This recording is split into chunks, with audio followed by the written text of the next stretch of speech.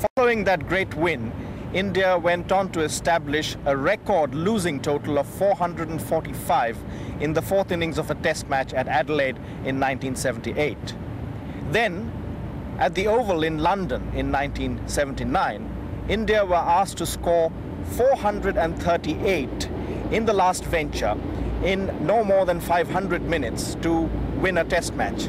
And India, to their great credit, actually got to 429 for 8 when stumps were drawn for the match.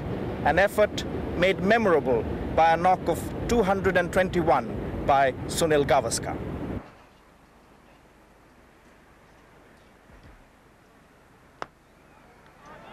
Splendid stroke to bring up the 100 for this fine batsman.